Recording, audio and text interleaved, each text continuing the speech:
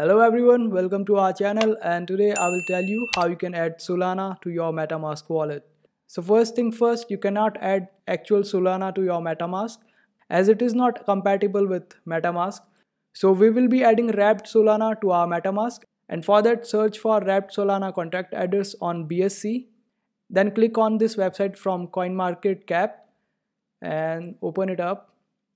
After opening it up, you can see that there is an option called more here. Click on it and you will be able to see different addresses for different chains.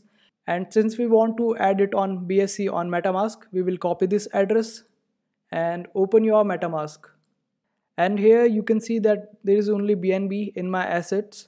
Then I will go on import tokens and paste the address that you have copied from CoinMarketCap.